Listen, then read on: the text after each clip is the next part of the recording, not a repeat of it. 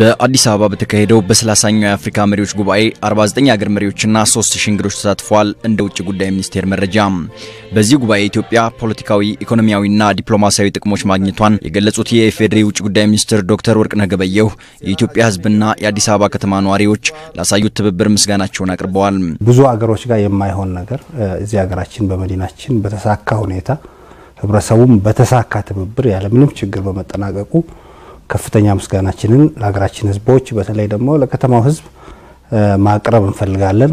በጣም ከፍተኛ ትብብር ነው የተደረገው።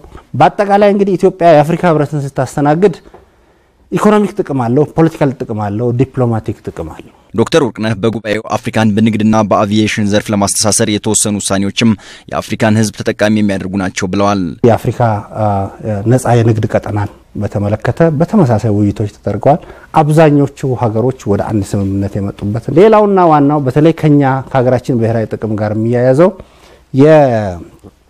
የአፍሪካ የነፃ የአየር ትራንስፖርት የማብሰር ከዚህ በፊት የተወሰነው የያማሰኩሮን ዲክላሬሽን ውሳኔ ወደ ተግባር የመተርጎም ጉዳይ ነው። በተጨማሪም በሰላምና ጸጥታ ዘርፍ የኢትዮጵያን ብሔራዊ ፍላጎት የሚያረጋግጡ ውሳኔዎች ተላልፈዋል ነው ያሉት ሚኒስትሩ። የሰላምና የጸጥታ ጉዳይ አንዱ የሀገራችንን ብሔራዊ ጥቅም በዚህ ውስጥ የማስጠበቅ ነገር ነው። የአካባቢያችን ጉዳይ ታይቷል። ለምሳሌ የደቡብ ሱዳን ጉዳይ ታይቷል።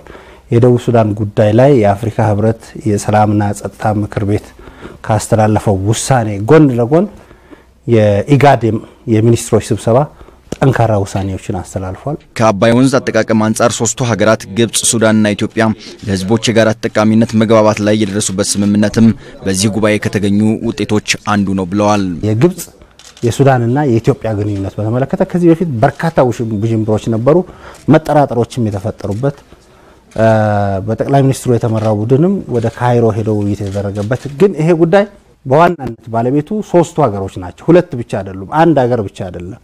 የህዝቦች የጋራ ተጠቃሚነት ነው። ስለዚህ ይሄን ጉዳይ በተመለከተ ውይይቶች ሲካሄዱ ነበር። ይሄ ውይይት በዛሬው ስብሰባ ላይ በጥሩ ሁኔታ ማሰሪያ ያገኘበት ነው። አንደኛ መጠራጠሮችን ለማስወገድ መሪዎቹ ውሳኔ የወሰኑበት ነው። በጉባኤው በርካታ የኃላፊነት ምርጫዎች መከናወናቸውንም የኢፌዴሪ ውጭ ጉዳይ ሚኒስቴር አስታውቋል።